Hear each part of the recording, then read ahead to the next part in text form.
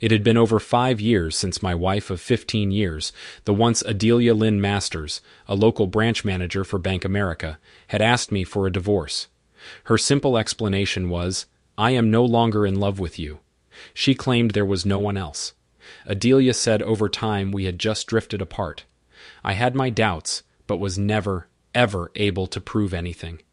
I had heard her on her cell phone, talking on the phone shortly after that night, whispering about the big changes coming into her life. We had agreed to joint custody of our daughters, who were at that time 14 and 12, during private interviews with professionals. Both the girls had decided to live with her. The reason I was recalling it all was because of what Us Today, a newspaper I subscribed to, had in it this Thursday morning. It was an article about the regional junior vice president, Adelia Lynn Peterson, and her husband, a senior vice president, Ronald Peterson, attending a New York charity function. Another photo showed that their daughters, aged 19 and 17, named Amanda and Miranda Peterson, dressed to the nines, described as up-and-comers, also being in attendance. It was definitely Adelia. She now had the status and prestige she had always wanted. The article had said she was highly coveted in social networks. Her current husband had at one time been a person I called a casual friend. We had all met shortly after Adelia had started working together with him at the local branch of the Bank of America. Their daughters were mine, but now were going through life with different last names. My first thought was to call my trusted assistant, Helen Beard, into my office, to ask her to verify that my eyes were seeing what I saw. If my vision was correct, it would explain why everybody's search for them had been for naught. Helen was also a distant cousin to my wife, but was off for the day for personal reasons. On the day our divorce was to be granted, my wife Adelia was a no-show. I asked my lawyer to find out why before going ahead without her. The judge had ordered us both to be in attendance so we could testify before him that what was being presented to the court by our lawyers had been approved by both of us. Her lawyer had to admit she had been transferred out of the state. My lawyer asked me if I had given permission to my wife for the children to be moved out of state. I said no. That was when my nightmare really began. Judge Donald McDonald's whole attitude changed in a second. When the judge learned that fact, he asked if I could go outside and try to call them with my cell phone. I left the courtroom and tried. I learned the numbers I had for all 3 of them was no longer in service. I checked their Facebook pages with my cell phone and found that I had been unfriended and blocked. I returned to the court and told my lawyer all that I had learned. He passed it on the judge. The judge issued a warrant for arrest instantly against my wife, charging her with parental kidnapping. He halted the divorce proceeding until she herself appeared in person before him in his court. Her lawyer was furious and tried to appeal to the common decency of the judge, in an attempt to get him to reconsider. Her lawyer implied it was not really a big deal. After all, Mr. Masters can verify as to what they agreed to. The judge said yes, he did. He just testified that he did not agree to the kids leaving the state. The lawyer responded by saying that may not be true. He could be lying. You're right, that's why she should be here. He clarified his order by adding with both their daughters. The police later informed me during their investigation that her side of the family had claimed she had requested a transfer because I had been sexually abusing my daughters for years. Staff at the local Bank of America seemed eager to confirm those same claims. When the police officers asked for proof, nobody had any. It was just what Adelia had repeatedly said. They had just accepted it as the truth because they knew Adelia quite well. Why does it make a difference in nothing but just a man? Was their answer when they interviewed the ladies of our extended family privately. Even social services who had interviewed the children said that they had no clue about this new allegation, as it was never brought up by either of the girls in their interviews of them. They had not picked up anything that would have tipped them off. Yet the rumor spread by word of mouth throughout our town, thanks to members of Adelia's extended family. Over the last 5 years, the judge and I had stayed connected. As a result, we had developed a friendship because we both loved to fly fish. It did not surprise him to see me drop over that night, to see him and his wife after dinner. "There's a reason I brought the paper with me. There's something you have to see," I said seriously. I then opened the paper to the article and let him see it for himself. Son of a witch, the judge said. Ruth, can you hear me? My cell phone. John, I need you to give me a few minutes, please. Donald. The picture beneath is of my 2 daughters. The judge's face went white. Jesus Christ, for all this time, they have been hiding in plain sight. I went outside and sat at their patio. Ruth joined me, carrying us both a beer. He's livid. I have never seen him so mad. He's on the phone with the FBI. What did you show him? Ruth said. A picture from today's paper of my missing wife and her new husband. It's the first hint we had in 5 years that she's still alive. I replied. The second picture on the page was my daughters with new last names. Oh crap. What a mess. That's why he's called the FBI. Because interstate flight with a kidnapping charge is a federal offense. Ruth said, why didn't the Bank of America help you find her? They got a legal ruling from a federal judge, appeals court, and fighting the court order issued by your husband saying that because it was a family matter, they did not have to comply. I stated, tell the judge I've gone home because my emotions are getting to me. I said, tell him he can call me at my office in the morning. For me, it was a long, rough night. Was there more to their relationship back than just friendship? We were already married when she got hired as a financial loans officer in the department he ran. I was just getting my consulting firm off the ground. The question, because of my daughter's name changes, were they actually his or mine? Did either he or I know what the real truth was? I said to myself, slow down, because Amanda had already been born when Adelia joined the bank. The next morning, my concerns turned towards Helen. How was she going to handle it all over these last 5 years? Her hate for her cousin had grown. I knew she believed me. Her actions over the years had proved that to the extreme. Many a time I wanted to take her into my arms and open up and tell her my feelings, but I didn't. She deserved the best a man could give her with me, and with what I was facing, that was impossible. Helen, in my eyes, was a beautiful woman.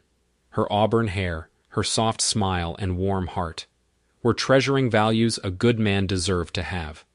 I could and did daydream about her, but that is as far as I would go. No man had a right to ask any woman to share the nightmare I was in. It was a busy day at work the next day, and I was thankful because it kept my mind from other things. It was towards the end of the day when my personal assistant knocked and opened the door. John, there's 2 gentlemen here to see you from the FBI. Shall I let them in? Helen asked. By all means. I've been expecting them, I responded as I stood up. How can I help you? I said as they walked in. First of all, I'm Mac Holmes, and this Douglas Drysdale. Mac said, we are here to get some background about this whole situation. I told them how we had met her current husband years ago. I explained that as far as I knew, there was no affair at that time, but because of their relationship as it now stood, and with my daughter's name changes, it raised a lot of questions. I think the only way we could verify what was the truth is by forcing DNA tests to be done on all 5 of us. I thought that Amanda, my oldest, had been born before she was hired by the Bank of America. But now I had to wonder if my wife Adelia knew him from before that time period. I said it was Judge Donald McDonald that had stopped the divorce proceeding after he laid the charges of paternal kidnapping, because she, by not showing up, had ignored his court order. What you're going to need to find out is, did she file for divorce in New York? And is she legally married to him? So you're telling me that the judge never granted the divorce? Douglas said. That's right. The court records will show that the divorce was not be granted because of her failure to obey his court order to show up in court, to verify to him that what was agreed upon was actually being presented to the court. I said, Judge Donald is a man who can't be swayed or influenced by the stupidity of others. He does that in all of his cases because at one time he had been duped by a crooked lawyer. Did you give your wife permission to leave the state with your children? Asked Mac. No.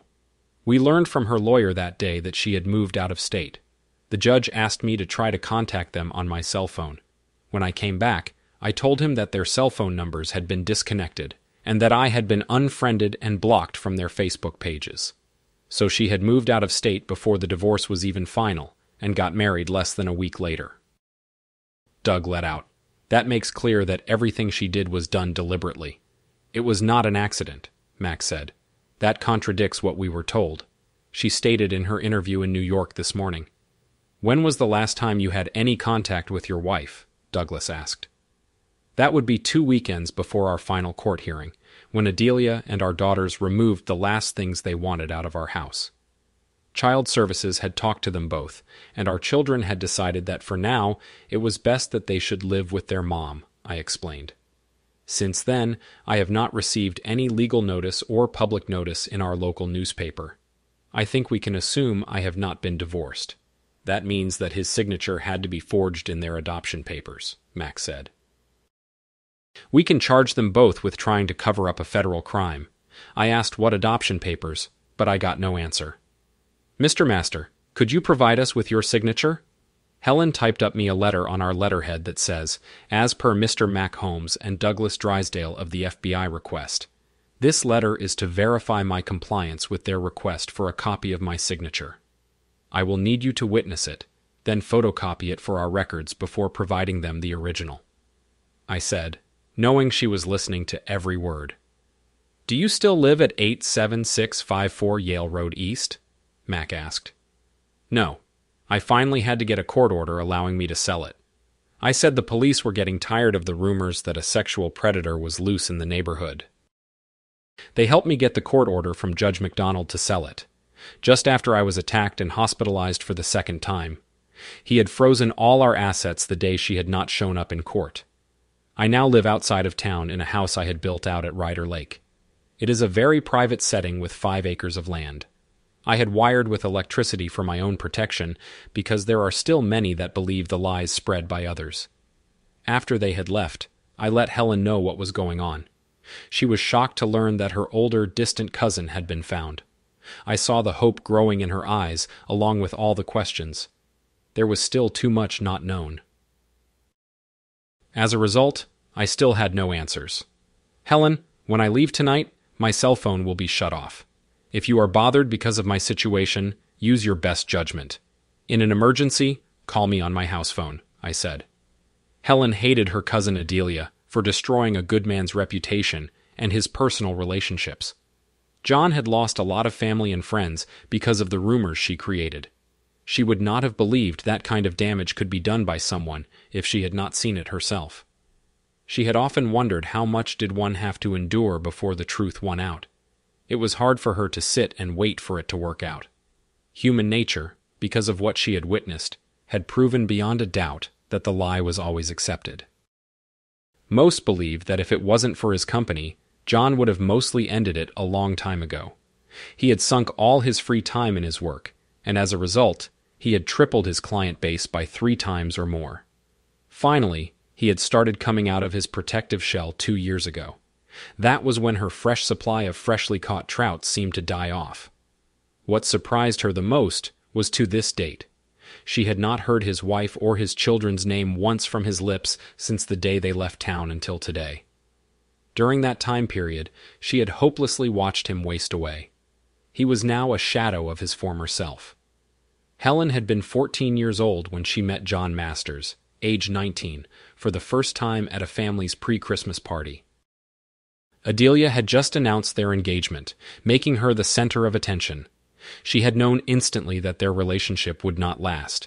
He was a financial planner who was good at raising the money. She was a social climber who needed the attention, prestige, and the glory. He would always put what was best for the family first. She would always have to be first. And as long as she felt she was getting that, their relationship would last. She had told Adelia's mother if they had kids, they would divorce as soon as they reached their teens. She had nailed it right. Her own marriage did not last because her husband had died while serving before she had the chance to become a mother. As a result, when she needed advice, she had turned to John. It was John who helped her through those rough times. He stood beside her as she buried her husband and carried her as she mourned. He had become not only her boss, but her best friend. She had watched him go through his own living heck these last 5 years, and it helped her realize that he was the one she wanted to grow old with. John's biggest problem was no matter what he did, he was haunted daily because of the past. As a result, he was stuck in a reality that few could see, one that was controlled by the actions of others. The way Adelia and her children disappeared had caused the rumors to spread like a wildfire. Many now believed that John had killed them to protect his own image.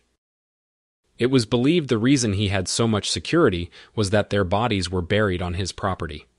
For the first time in a long time, I stopped Ruby Tuesdays for supper. I got the unlimited salad bar with a side order of catfish. I had just got back to my seat from my first trip to the salad bar when Adelia's father showed up without asking me. He pulled out a chair, and he sat his big bum down. "I heard from Adelia this morning," Roger said. I said nothing, but just kept on eating. I had nothing to say to this a-hole. The last time he had spoken to me in public, he had threatened to find a way to kill me for sexually abusing his lovely 2 granddaughters. It was public scenes like that had magnified my situation, causing the rumors to flow. "Amanda and Miranda are doing well," Roger Carmichael said softly. "My daughter wants me to find a way to help her find a way to resolve these unsettled issues from the past. Adelia has finally admitted to me that you never touched your children in the way she accused you of. She used that false claim as an excuse to explain her need to disappear from town the way she did. I want to find a way to apologize to you. I also know she has talked to quite a few of the relatives today. Spread the word to everyone she talked to that I will believe that they are sincere when they have got a signed statement written out and verified by a notary." As to what she said and why, I said, when they have done that and have come to my office to give it to me, I will believe them.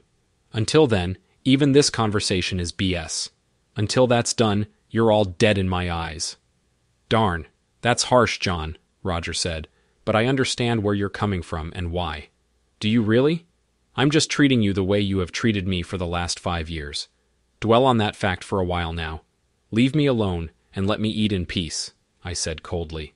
"Remember, too many in this town, thanks to the extended families, rumors caused by their versions of the truth, believe that I should be dead because of something I have never done." I watched Roger walk away. Did he really believe that a 2-minute chat would solve his daughter's problems? Had he figured he could sit down and with a 2-minute of conversation wipe 5 years of hate, hurt, and pain away? They had promoted. Did they all think that it would be that easy? Was I that stupid in their eyes that they would try to act? That nothing happened? A few minutes later, the waitress who had served me came over and sat down. "Mr. Masters, I went to school with your daughters. Based on what I just overheard, I have to say that neither one of them knew what was going on that Friday before they disappeared. We were looking forward to seeing each other the following Monday at school. I witnessed the man who just left working with others of your wife's family while they packed up their things after they left. The waitress said, after hearing what I just did, I thought you should know. Thank you for honesty. It's refreshing to hear." "I did not even know that," I replied. "I'm not surprised that I have been lied to about what really was going on for all these years. I usually keep to myself because I got tired of hearing the whispers and the lies they felt they had to spread about me. With that said, she went back to work when I used my card to pay the ticket. I doubled the total, giving her what perhaps would be her best tip of the night. I had a great weekend fishing in my canoe on the lake. Each day I kept my limit, but threw the rest back. One of my favorite meals these days is fresh rainbow trout cooked with flour and butter. Both nights, I ate 2 of them with eggs and toast. Early Monday morning, I was at work working on the first pot of coffee for the day that I had made reading USA Today. I was a bit disappointed that nothing was being reported, but realized that I was hoping for too much, too fast. Helen showed up half an hour early. For that to happen, the Earth had to have moved in a new direction. She was excited about something because she was in an extremely bubbly mood. After pouring a coffee for herself, she joined me. Looking back, Adelia and I had got married right after she graduated from grade 12. Amanda had come just over a year later.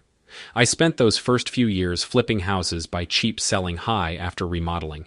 She took courses, starting out as a teller at a bank. I worked at, learning the financial business from scratch. One of the former owners saw my natural ability and became my mentor.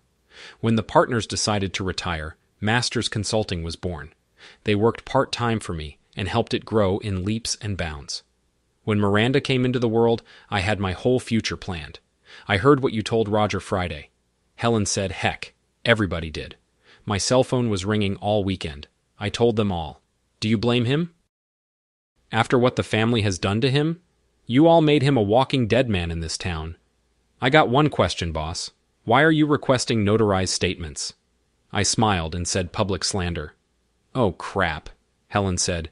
You're going to sue for everything she has, wouldn't you? I asked. Yes, because that's the only way you can clear your name and restore your credibility. Even better, by getting a court order freezing their funds until my slander suite is done. Restricts them. It forces them to have to rely on the public defender. I said, would you like to go into federal court using a freebie lawyer? Well, boss, it's going to be an interesting week. If all those who called me follow through, we're going to end up with about 20. Helen said most of the family are basically good, honest people. The problem is, I pointed out all weekend they had accepted the lies as the truth. I told them when they went to church on Sunday to ponder over that. The question is, will their own guilt move them to do what they know is right? As she headed to her desk, she turned and said with an inviting smile, Boss, remember some of us single girls do enjoy spending an early morning fishing for the first time in years. I broke out in a laugh when I left for the day. I said to Helen, thanks for putting a smile on my face. Helen was and always would be my rock. I firmly believed if it was not for her, I would not have made through the nightmare of these last 5 years. By lunchtime on Thursday, we had 24 signed and notarized statements, all basically saying the same things. My wife in name only had told them all that she had to leave town because I had been sexually abusing my daughters for years, and that she had finally found the strength to get out.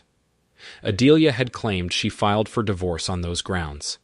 If any of them had checked the court documents, they would prove for themselves what she had said was false. Some had helped her sneak out of town with her 2 daughters and had promised to Delia. Their silence all admitted to her, calling them this last week in an attempt to resolve the past issues. In doing so, had admitted that everything she said about me was a lie. It was my view that Adelia was afraid of losing the new life she had built for herself. She had no remorse or guilt to what she had done. She would have gone on as if nothing had happened, if I had not caught her image in the paper. I knew since my daughters had not attempted to contact me, that they believed whatever she had told them. The best I could hope for, with the facts now coming out, was the satisfaction of knowing I might get the feeling that justice for me was won. I had reached the conclusion that, as far as my daughters were concerned, like most of the family, I had been written out of their lives, having a name to go on. Helen was able to find her current legal address where they both worked and the address of that location, along with their current net worth. She said, your appointment with the civil lawyer, is that to make it clear that Adelia needs to be served before she is charged? Also remember to tell her that you would like a court order to freeze their assets. Darn, I thought to myself. Helen, you're leaving nothing to chance. God have mercy on Adelia, if you ever see her in person, because you won't. I came back to the office at 4:30, carrying a chilled bottle of champagne and 2 long-stemmed glasses. The lawyer Helen had picked out was taking the case. I gave her everything. The old court records, the stenographer's recording, the judge ruling, the affidavits all signed along with a copy of the warrant for her arrest. I also brought her the copy I had showing the news article promoting my wife's new life. I made sure she knew everything about the relationship of all 3 of us. And when I had officially met him, when the lawyer learned of the compliance of the Bank of America, she said we should sue them too, for deliberately contributing to the deliberate attempt to destroy a man's life. I said as long as one suite covers the other, I'm game. She smiled and said, okay, it's on. I smiled in the knowledge that we Americans in general will sue over anything. Helen and I shared the bottle of medium champagne I brought back with me. The 750 milliliters bottle gave us about 2 glasses each. We were just sitting and chatting when our phone rang. Helen answered it and mouthed, "It's the judge." I turned on the speaker. "Hi, Donald. How's it going today?" I said. "All things considered, quite good. John, I called to let you know that the FBI is moving ahead for a grand jury against Adelia Lynn Peterson and Ronald Emerson Peterson next Wednesday.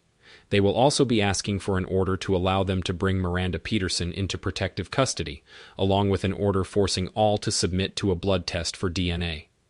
Judge Donald said, "Your older daughter is now of legal age, and she's beyond their hands. Thanks for the info. It is appreciated." I said, "Now about my divorce. I will grant it with favorable terms the moment I have her in my court, even if I have to accomplish it by video link."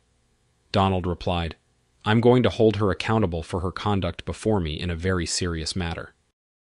Helen said, after he had hung up, "The judge is going to come down heavy on her, but can he put her in jail? I think the kidnapping charges and any charges related to that will be under the FBI's discretion, but he can rule on the contempt of court charge for failure to appear." I said, "I really have no clue what the law allows him to do about that." "I guess it's wait and see for you again," Helen said with sadness. "Yes, I have been waiting for over 5 years. A few more weeks isn't going to make much difference.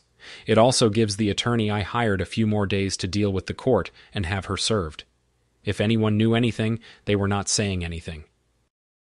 The next week went by very quickly. On Thursday morning, my lawyer called to inform me that the papers had been served on them while they were at work on Wednesday. She mentioned she had successfully had anything in her names, like their bank accounts and assets, frozen. That afternoon, Doug Drysdale, the FBI agent, called me and asked me to stop by St. Francis Hospital to have blood drawn for a DNA test before 6. The sample would be sent to them for testing. I gladly did it. I was out on the lake fishing for breakfast Saturday morning when my cell phone rang. I looked at the caller. It was Helen. "You got to go to the office and see the U.S. Today newspaper," she said. "It shows Adelia, Ronald, and Miranda being detained by the FBI last night during another social event." I replied, "I'm on the lake heading for shore. Once I get changed, I will head into the office and check it out." Curiosity was killing the cat. I had to know what the FBI was going to charge them with. It took me about an hour to get to my office. Helen had been right. But what really got my attention was what the reporter wrote. Kidnapping. We all have a view of what it is. Does it really mean our thoughts are correct under federal law? Kidnapping is defined as using force, lies, or fear to steal or hold an individual captive, either by force or by sociological means, in order to benefit from it in some manner. Kidnapping is a felony. The average sentencing is 12 years. This is just one of the charges facing Adelia and Ronald Peterson because of their conduct after she left Missouri with her children without clearing it with her husband, who she was divorcing at that time. According to what court records show when she filed, was because she no longer loved him. The judge issued the bench warrant against her for kidnapping after halting the divorce proceedings because of her failure to appear as ordered. It was our own story about the couple 3 weeks ago that finally led to her being caught. It is apparent that Adelia used the master's name when she got married to Ronald Peterson in a civil ceremony in New York City, just a week after she left Missouri. We have learned that the paperwork filed to have Ronald Peterson legally adopt Amanda and Miranda Masters were fraudulently created and submitted to the court who had approved it. Mr. John Masters' signature had been forged. The FBI now believed this was done by the couple so that they could hide the Masters' daughters in plain sight. It seems the couple had worked together in the Bank of America years earlier, when they were starting out their prospective careers. Mr. John Masters had tried to get the Bank of America to disclose his wife's whereabouts, but they got a court order in an appeals court that allowed them not to. It now painfully appears that Ronald Peterson, as a senior vice president of the Bank of America, was using his authority and power to thwart his wife's first husband's attempts to locate his still legal wife and his children. We have learned that Mr. John Masters has filed a civil suit for public slander against Adelia Peterson because she had told over 20 of her family and friends that she had left her first husband because she caught him sexually abusing his daughters. According to local police, they are 5 years later still getting reports accusing him of being a pedophile. They say this is not true, and that Mr. Masters has been forced by the views of society to become a recluse. I asked, was it really that bad for John Masters? The police officer responded, "We still have 2 open attempted murder cases open because he was the victim. Many believed here that he had killed the 3 of them and got away with it. He has also filed suit against Bank of America and its senior vice president, Ronald Peterson, for martial interference." Let's look at it from the victim's side for a moment. Don't you think he deserves justice? I do, but what will he get? Nothing, because our society doesn't take that into consideration when dealing with criminals. They can voice their opinion, but that does not get printed in the media because that don't sell newspapers. Quite often the victim pays the price, for years. The criminal ends up with free room and board. The article was stunning. It had laid out all the facts. I had just refilled my coffee cup when the phone rang. I answered it saying, "This is Masters Consulting. How may I help you?" Turns out it was the Southeast Missouri, a newspaper.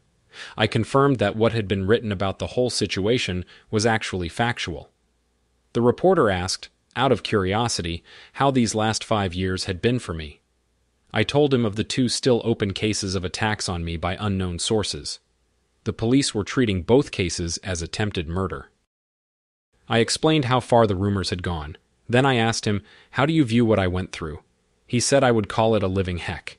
It was hard for me to believe the nightmare was ending. My name, to a degree, was being cleared. I knew that 5 years had destroyed for good any relationship I had with my daughters, just like the rumors had done with my own parents and siblings. When this was over, I decided I would sell the business and leave the area for good, if the one person I trusted was willing to come with me. Before I left the office, I cut out the article and photographs. Then I scanned them and had hard copies printed. I put them in a legal envelope for the civil lawyer to be used in my case. Amanda Peterson had been stunned when the FBI took her mother and stepfather into custody after arresting them. Then they had let her younger sister away to another vehicle. She was grateful that one of the agents took her aside and told her as much as she could. Her real parents were not divorced. He had never agreed to her name change or his giving up of custody as her sister, and she had been led to believe. The FBI explained that anything that had his signatures on it was proved not to be his, but just a poor attempt, a forgery. Her mother was charged with 2 accounts of parental kidnapping. Her stepfather was charged with kidnapping, aiding and abetting the ongoing covering-up of a felony. They were both charged with numerous other charges. Miranda would be held in protective custody until DNA proved who her father was, since her own mother was still claiming that her current husband was. Amanda had gone home to pack her clothes. She was now sitting waiting area in the St. Louis airport to catch a connector flight to Cape. That was when she noticed the headline on the U.S. Today, "Left on the empty seat." Picking it up, she read the whole article. By the time she was done, she was crying for the hour flight into Cape. Amanda kept trying to figure out why her mother had done what she had done to her father. Nothing to her made sense. Sure, her mother had confided in her about Ronald and their online relationship, but had never expected it to go anywhere until her mother asked her father for a divorce. She had been sitting on the steps leading up to their bedrooms in their old home while they were talking after dinner over coffees, when she heard her mother tell him that she no longer loved him and wanted a divorce. Her father had been devastated at the time. Her mother's view was, who the heck cares? He's nothing but a man, and there are plenty other suckers like him now. With what the newspaper had disclosed about her mother's and Ronald's previous relationship, it had raised even more questions as she watched the plane start its descent. She wondered if the empty car rental booth at the airport still had a phone. It was 11 o'clock in the morning. Amanda Peterson was parked outside their old home waiting for the sheriff department's vehicle to leave. She had been there for over 2 hours when suddenly she was blocked in by 2 unmarked cars. An officer with a gun identified himself and asked her to leave her vehicle with her hands up in the air. She complied. "Who are you? Why are you watching this place?" the taller officer asked. "My name is Amanda Peterson, and I was waiting for the sheriff's department to leave so I could talk to my father and your father's name." The officer asked John Masters. Amanda replied. "Oh, crap," the officer said in total shock. "Tom, go tell Joanne and Jody to put the coffee on. It's not what we thought. The 5 of us are going to have a very long talk. Miss Peterson, I'm Detective Joel Smithers. I know your father well. What brought you back here after all this time? In part. What happened last night in the article in the U.S. Today newspaper. I have a copy in the car. Should I get it? Please do. It will help to let me know what you know, Joel said after the introduction was made, and the coffee. Poor Detective Joel Smithers read the whole article out loud. Everyone seemed stunned, except him. You believe my father, didn't you? Detective Amanda said I was one of the few. But yes. From the time the rumors started being spread by your mother's extended family about your father, it was already too late. He was stopped. This house was vandalized so much that he had no choice but to sell. I think it was the second time he got hospitalized, because he got jumped on from behind. That almost finished him off for good, was what made him move. We were lucky we got to him before he bled out down here. The folks wanted to do to him what they believed he had done to all of you. Most believed you were dead and that he had done it. Your father, in a lot of people's eyes, has been a walking dead man. Jody bought this place fairly cheap, but it took till he started bringing the sheriff's car home for things to settle down. You're telling me that it got so bad for my dad that it drove him out? Amanda said. Where does he live now? Yes. A lot of us in the South still have our own views on what justice is.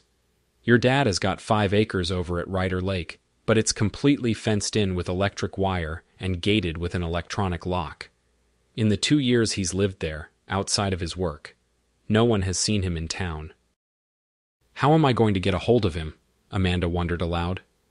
I think I know how, Tom said. I'll have dispatch see if his business has an emergency contact. Be right back. A few minutes later, Tom was back with an address written on a piece of paper. Miss Peterson, do you know a Helen Beard? Asked Tom. She is a second cousin of my mother's, I believe. Why? Amanda asked. According to our emergency records, she is the only one who can get a hold of him. 24/7, Tom said. I talked to her, and she has agreed to talk to you without making any promises. An official fact about Miss Beard that I just heard concerning her. She's tough, hard, and cold when anyone comes towards her boss, because of a personal nature. I think you should know. Helen protects your father, John, like a mother hawk does her newborn. If she does not believe you, she will do anything she can to ensure you will never get near him. She's on the way to your father's business right now. She said she will wait for you there. He handed her the address. Amanda thanked them for their help before she headed off. What kind of woman could hate a man so much to do what Adelia did to John? Jody asked one that blames him for all the things she believed was wrong in her life. Answered Joanne as soon as the car pulled up beside hers. Helen Beard turned on her audio voice record app on her cell phone and opened the door to allow Amanda to enter the building. The first question I want to be answered, Amanda, is what was going on around the time of the 3 of your disappearance, and what did you know and learn later? Helen asked. Miranda and I got woke up by our mother that Saturday morning at 4 a.m., dragged out of bed, still half asleep. We were told to get dressed to go. We got out to find the car packed with some of our clothing. She told us she was off for a week, and we were going on a surprise trip to New York. Amanda said that was the first we heard about it. So you had no idea what was really going on according to you. Helen said, according to what some of the family are saying now, they knew of Ronald and your mother's online relationship, but they felt it was just a friendship. Look, I caught my mom chatting with Ronald, but I had no clue that they had worked together when we were younger. She told me she had met him at a regional conference, and they had become friends. Amanda replied, we were half an hour down the road when I realized we didn't have our phones. That's when I confronted my mother. Her response was that she had been granted sole custody of us by the courts, and we were moving to New York because she had been promoted and transferred on short notice. I now know that was part of a lie, but I had no reason not to believe her. Helen Beard knew that part of that was true, based on what was now being told by others who had opened up to finally admitting that Adelia's children had not known her plans. I also asked about our laptops. My mother said the phones were canceled because of the move, and she had to pay the balance in full. As for the laptops, the movers were to pack them and ship them when they moved the furniture. We did not know that they were never going to show up. Amanda said we did 20-plus hours driving in 2 days. So what happened when you got to the outskirts of New York? Mom told Miranda to open her purse and take out her new phone. It had a New York phone number. Until then, we didn't even know she had it. Then, she had my sister open Google Maps. It gave us a bunch of directions. What we did not know was that we were being directed to Ronald Peterson's home.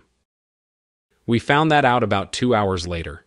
He had maneuvered her huge promotion and set it up so that they could be together. The family back here were instructed to dispose of everything but the family pictures, which were mailed to us later.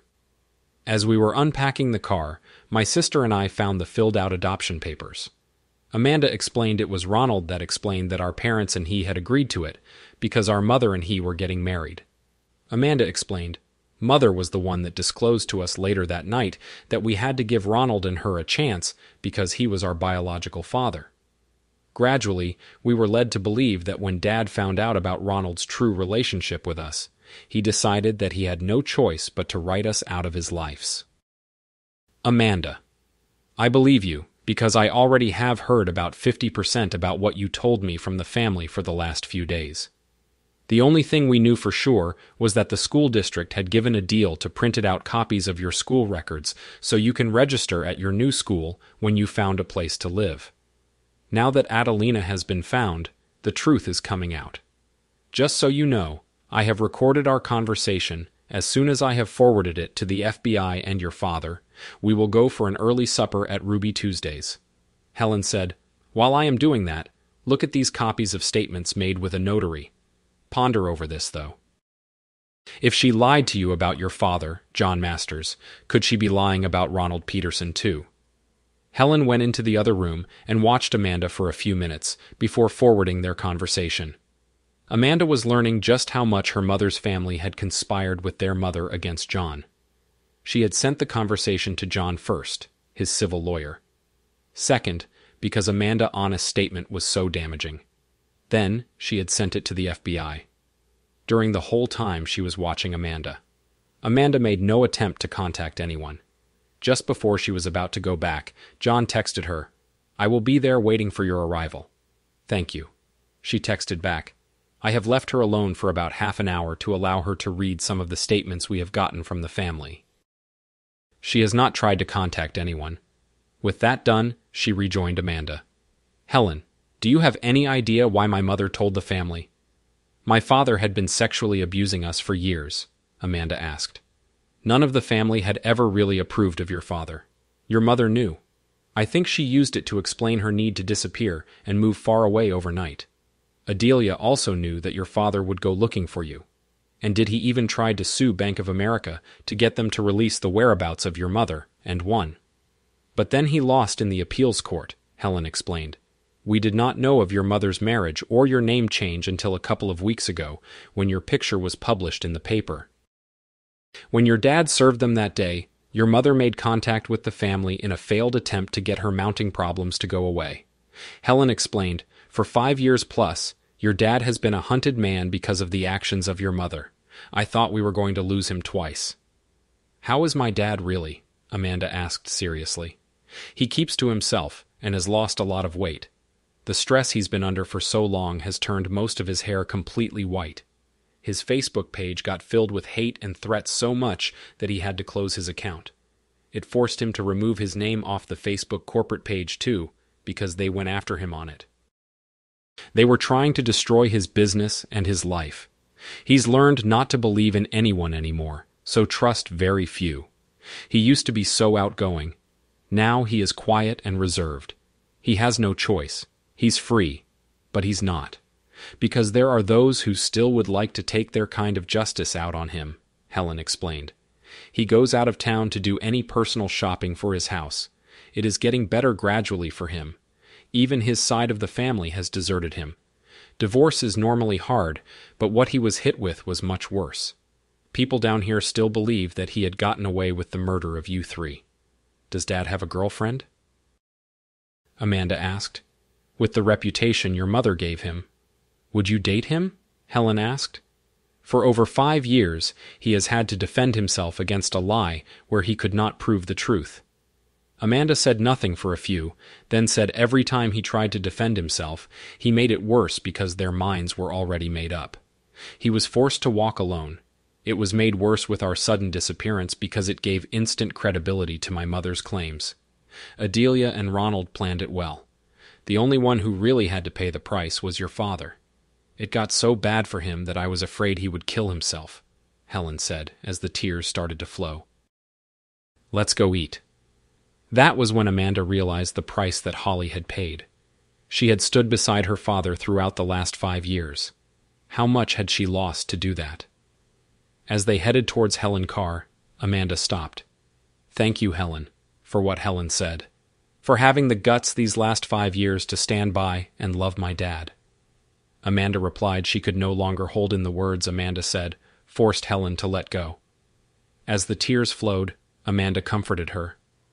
I was sitting in my car at Ruby Tuesdays, watching for them to pull in, trying to figure out what to say to my eldest, who I had not seen in over 5 years. My emotions were running wild.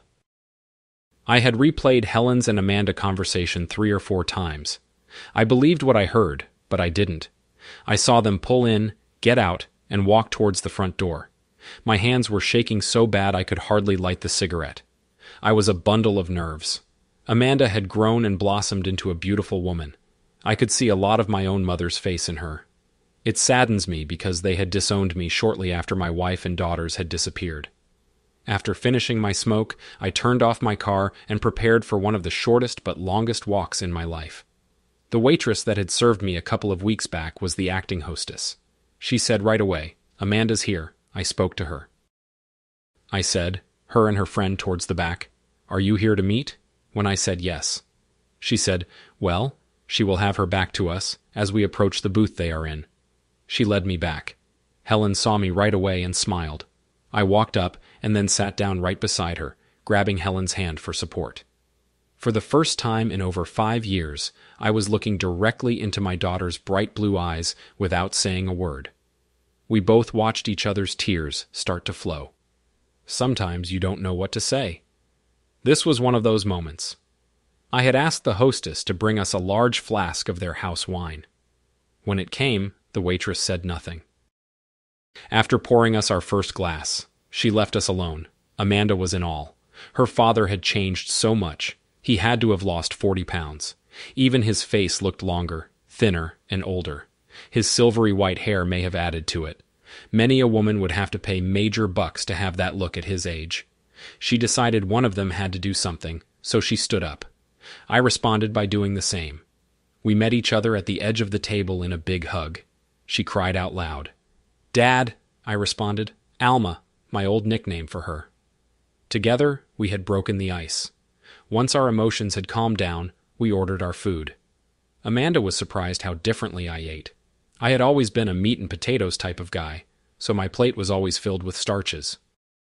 Now I ordered a catfish platter with the unlimited salad bar. I refilled my salad plate 3 times when Helen was refilling hers. It gave Amanda a chance to speak to me privately. "Helen loves you, Dad." "Probably more than I do," Amanda said. She grilled me like an old army sergeant before she decided I was being honest. She was not going to give me a chance to hurt you again. I have to say that I did. I was old enough to search out for myself, but I didn't. I don't think I will ever forgive myself for that. Amanda. For 5 years. I have not had a life to offer anyone at any time during that time. If a body had have turned up being identified as one of you, and most likely have ended up in jail, most around here believe that I had somehow murdered the 3 of you and got away with it. I said I knew. So 3 years ago, I changed my will, leaving everything to her after the second time, ending up in the hospital with knife wounds from being attacked. I was considering ending it. She's the one that brought me back from that edge. Holly came back to see Amanda bawling. What did you say to her that got this started again? Nothing much.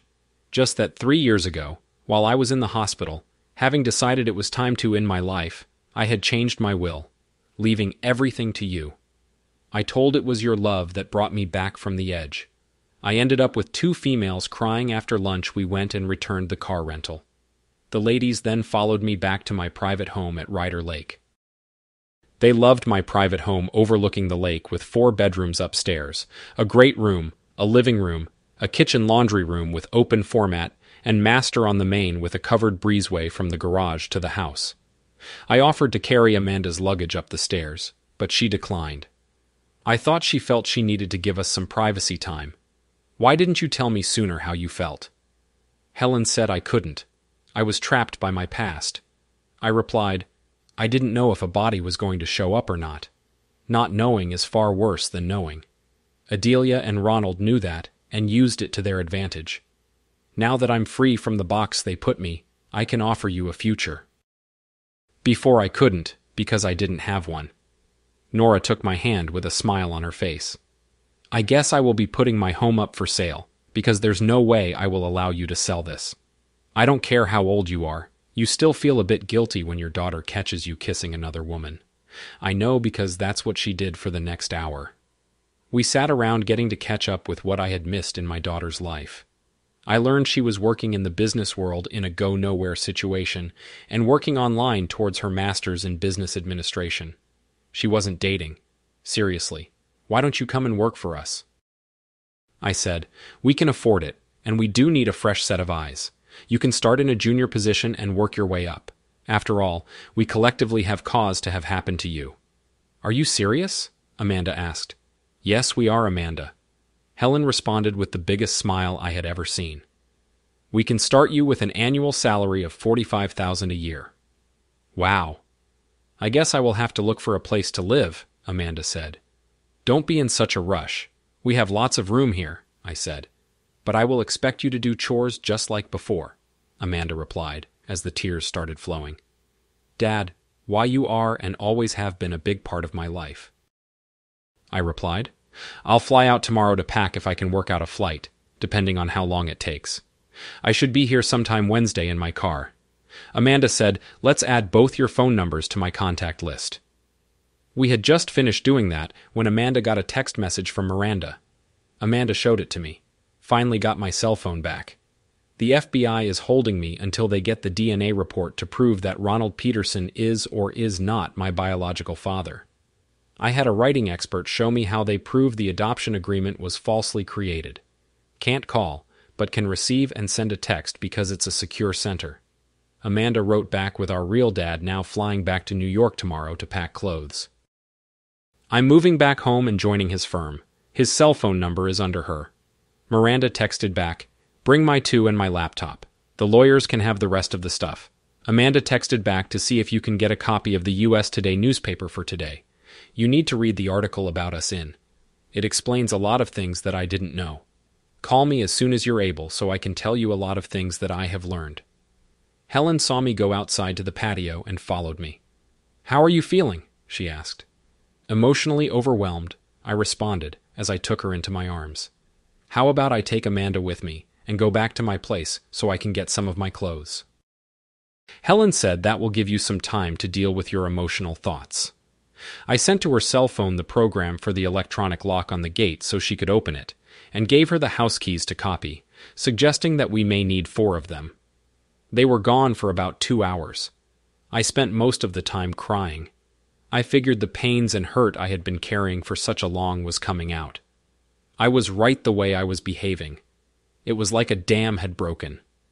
When they returned, I was smiling. So were they. I was on the patio, firing up the grill, getting ready to throw some thawed steaks on. I had already made a tossed salad and was baking some potatoes. I watched their chatter as they each carried a handful in. After 4 trips, they had brought a lot of stuff. It was now laying on the master bed over the very late dinner. I learned that Amanda was flying out at 8 Sunday morning. Helen and I would be moving more of her stuff over tomorrow. It pleased me to see the girls overeat. We were all drinking a coffee afterward when my cell phone went off. The only one outside of who was present with me that had this number was the FBI. I answered it by saying, Hello, Mr. Masters, it's Doug Drysdale. Just to update you, the DNA test confirms you are Miranda's father. We got it confirmed about 2 hours ago. We told her she wants to come home, so we have her landing in Cape at 7:30 Monday morning. That's great. Helen and I will be there to meet her. I responded perfect. We knew that Amanda had headed in your direction last night. Let her know that her sister did see a copy of that article online. Doug said you might like to know when we broke the news to Ronald Peterson. He was devastated. It seems that Adelia had convinced him that Miranda was his. Doesn't make a difference. He's still looking at a lot of time. A quick question when the dust settles. What are my daughter's legal name? I asked. Their legal name is Masters. We got a court ruling on that Friday morning. A copy of the federal court ruling will allow you to get their identification changed. It will arrive at your office on Monday. With that, he ended the call. I couldn't help it. The tears started flowing. I got choked up. I couldn't speak. Both Helen and Amanda got concerned. Thankfully, I quickly regained my composure. Miranda will be arriving at the airport at 7:30 Monday morning. DNA tests confirm she's mine, I said, when they revealed that fact to Ronald Peterson. He was devastated. Adelia had him convinced she was his. I knew it, said Helen. Did my cousin Adelia ever tell anyone the truth? Amanda, I got some bad news. You have to change your last name back to Masters because the federal court ruled your adoption invalid. My daughter ran into my arms crying. Peterson never felt right.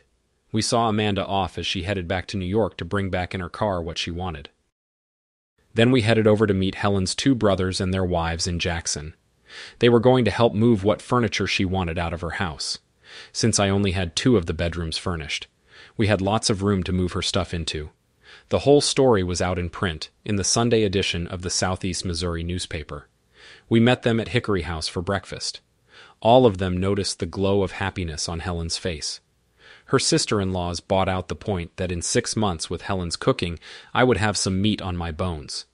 The owner of the restaurant, a longtime friend, said, "Congrats, John. This meal is on us. We got it all done in one long day." I think Helen's sisters-in-law were envious of her new home. Helen and I offered to take them and their families out to dinner, but they all declined, but suggested they would all be in when we hosted our first housewarming party with all of our family as home. We were there at the airport at 7:15 in the morning because some days the connector flight arrived early.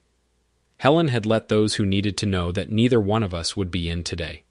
The response was, we figured that when we read the Sunday paper, I watched Miranda walk down the stairs off of the small plane, heading in towards me, wearing a pair of blue jeans and a tank top. I found it difficult to see how much she had changed. The last time I had seen her, she was a teeny bopper in pigtails. Coming towards me was a stunning young lady. The moment she saw me, she started running towards me. The sliding doors opened to allow her to run in.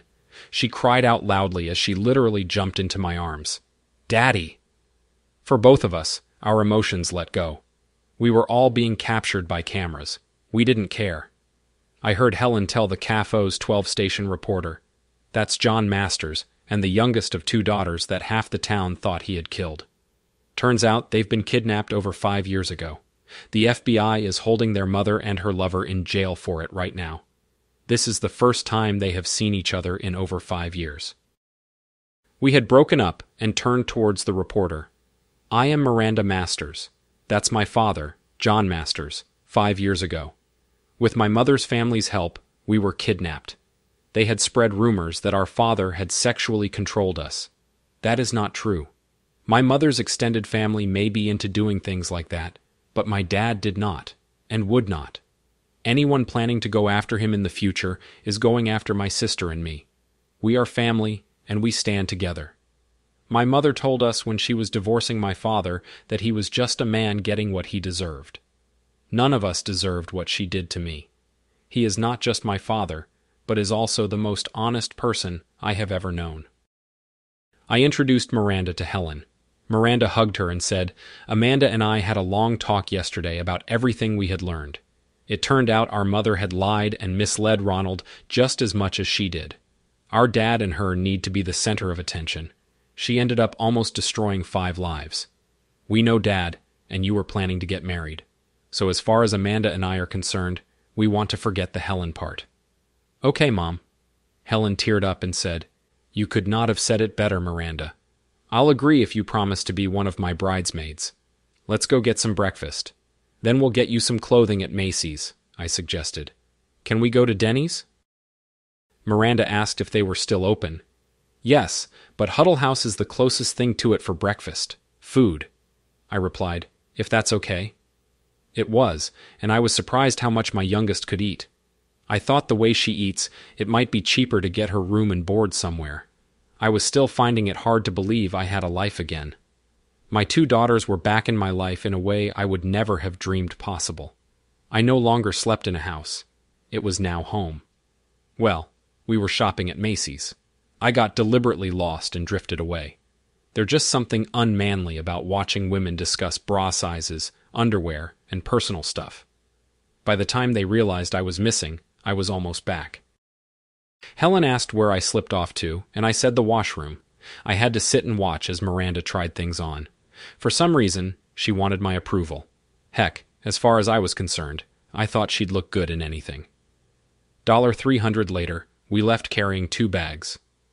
When we got back to the house, Helen took and showed her the now furnished 4 bedrooms upstairs. Helen was tickled pink when Miranda picked the room that had her master bedroom furniture in it. We were sitting out on the patio, enjoying the space before the heat of the day got too hot. The ladies were having an iced tea. I was having a cold, but I got up and walked over to Helen, taking the ring box out of my pocket. I got down on one knee, catching her off guard. "Since I haven't officially asked you," I said, as I opened the box holding the 3 ring set, "will you marry me as soon as my divorce is final?" "Of course," she said yes. Miranda had captured it all and sent it to Amanda with a text. Yes, it fits. I had found out her ring size from her brother. About half an hour later, Helen got an unexpected call. Both Miranda and I looked at her in concern because she had unexpectedly teared up.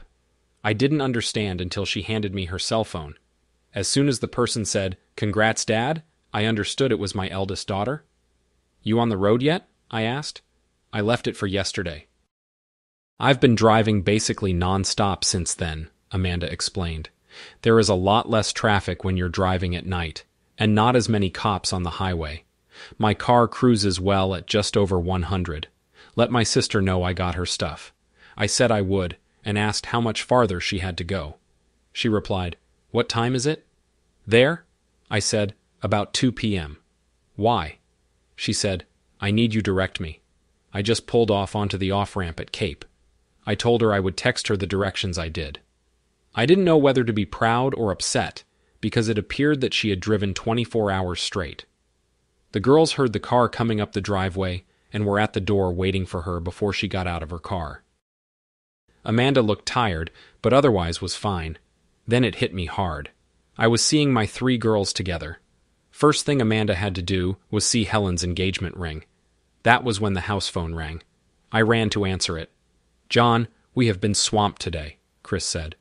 "Some of the clients we lost because of the rumors are coming back, and we got a lot of new ones calling to set up appointments, and a lot of them are out of state. If this keeps up, we're going to have to hire a lot more staff working on that as we speak. My daughter Amanda will be starting as a junior next week.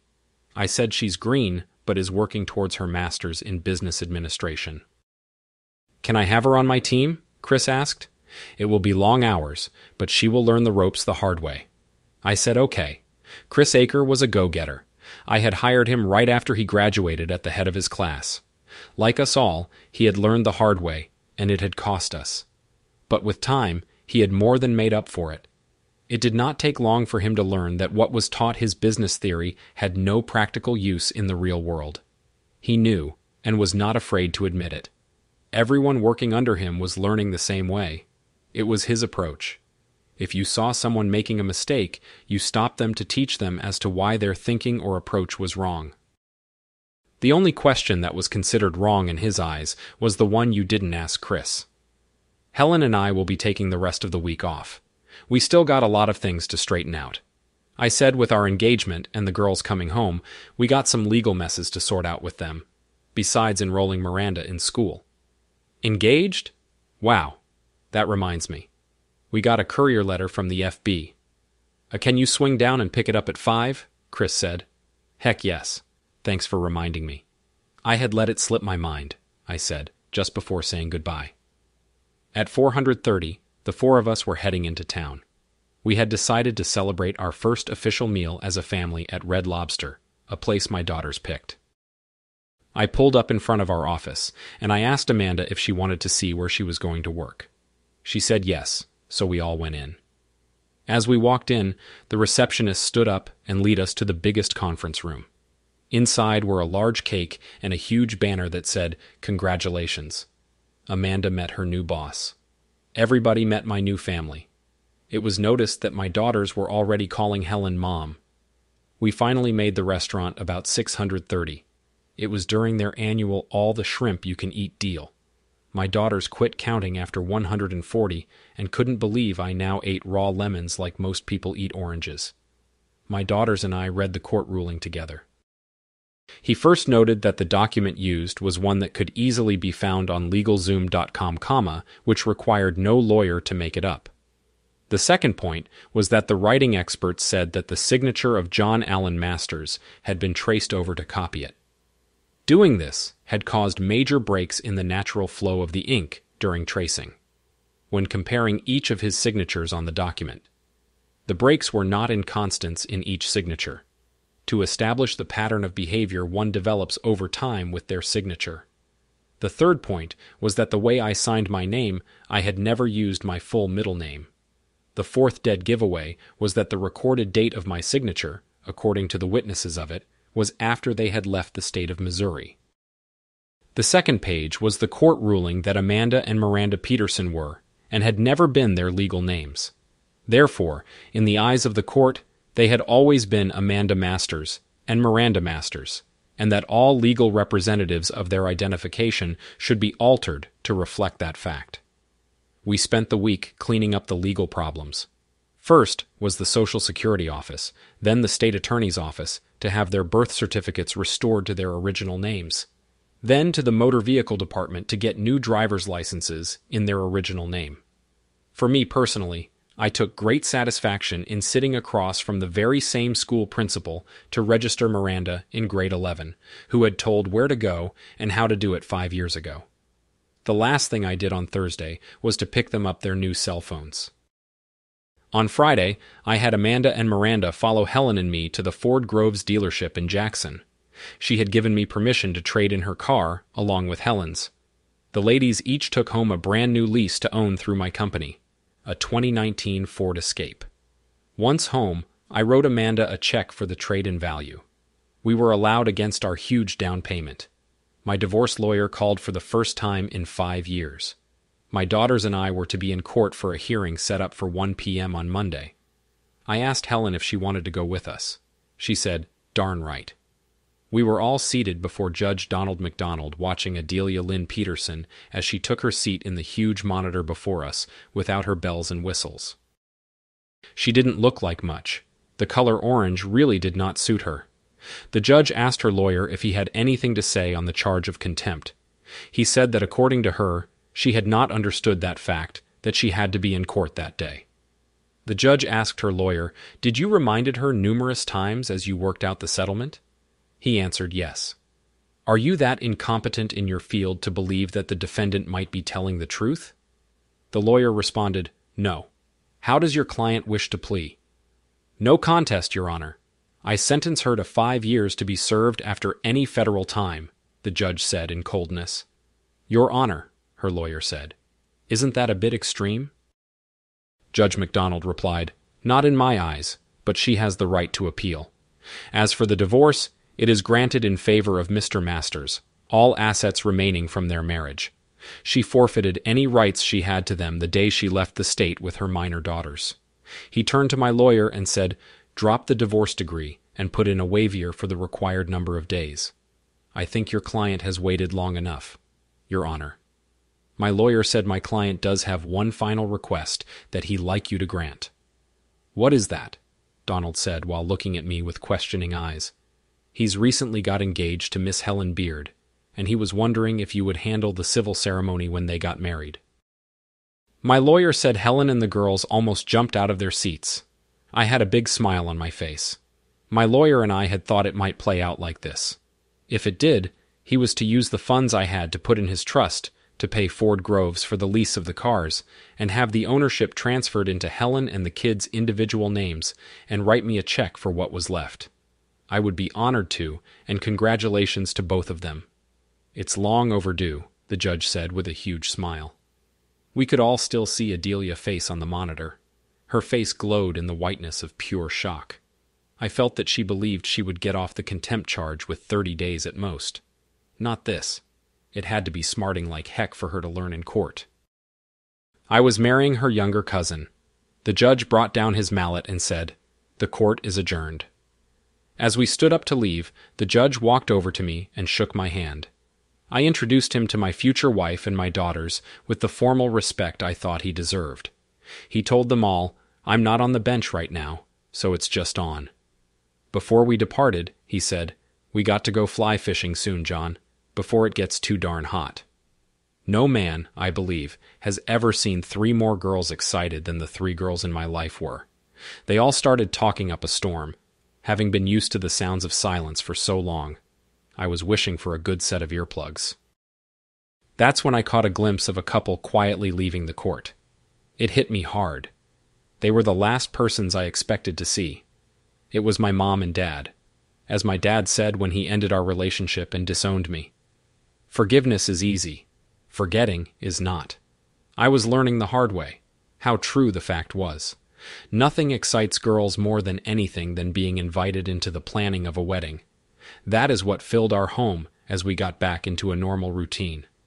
Helen put her house up for sale. Amanda was fitting in with my staff really well. It had been commented that she had a sharp, keen mind. Miranda, during the first week, had rediscovered some of the friends she had known before and was reconnecting. Masters Consulting was being swamped as we landed 2 new corporations that month that needed completely restructured if they were to survive, along with a major cash inflow. Amanda surprised the heck out of us all when she pointed out things that we had completely overlooked that were costing our customer millions in prospective sales. It took her 3 weeks to turn that part around. The increase in sales as a result surprised everyone. Helen and I were lying in bed, just cuddling one night. She was adjusting to becoming a mom, just like I was at being a dad again. "You know, dear, my biological clock is ticking. How long do you think we should wait before trying for 1 or 2 of our own?" Helen asked, while looking at me with her dreamy buttercup eyes. I have to admit, I had never given that a thought, but I knew after all she had gone through with me. I had no right to refuse. Let me answer your question this way. As long as you're not showing for our wedding pictures, I will leave that up to you. I said, I don't think I have to explain why neither one of us got much sleep that night. It was on Mother's Day that we finally said our vows. Amanda was the maid of honor. Miranda and another niece. Maids in waiting. Chris Acker was my best man, and 2 of my nephews ushers. It was a small affair held at the back of our house, with the lake in the background. Helen's brothers had been in charge of getting the yard ready. The judge married us while standing beneath an arbor of spring flowers. All of us men were dressed in blue jeans, wearing cowboy hats and matching boots. Of course, the ladies went all out. Helen wore a traditional white wedding gown. Her bridesmaids wore yellow dresses. Her extended family went all out, as the barbecue spread was a delight. That night, our patio turned into a huge dance floor with live music. Life went on. Adelia and Ronald's criminal trial had begun. Ronald had filed for divorce. My civil lawyer was in discussion with their lawyers and Bank of America's legal team hired for this case. Our first Father's Day as a new family was approaching. I knew my wife and daughters were planning something, but I had no clue as to what. On Father's Day, Helen and I were up on the lake in our canoe, fishing at the crack of dawn. The fish were really biting. It seemed that as soon as the flies hit the water, they were hitting in less than an hour. We had our limit just before we started to head back to shore. Helen handed me a card she had hidden on her body. I opened it. It said, "Happy Father's Day, Daddy. We're pregnant, and it's a boy." I jumped in excitement and flipped the canoe. We lost everything. The fish, the fishing poles, and our tackle box. We ended up going back to shore, and our canoe completely soaked. When the girls found out about how I found out, they thought it was a hoot. They had already been told about Helen's good news. It takes time for things to mellow, but that is not always true. For me, it took watching the birth of my son. He came into the world screaming, weighing 7 pounds. It had shocked my mother when I called, asking her to come to the hospital maternity ward as soon as possible. When my mother arrived, I rushed her into Helen's room, where she was holding our son. His name is Colin. Richard. I said my mother lost it. That had been her grandfather's name. As for my father and I, we still don't speak. He would have to come to me. And as of the time of writing this, he hasn't. But each morning is another day, and life goes on.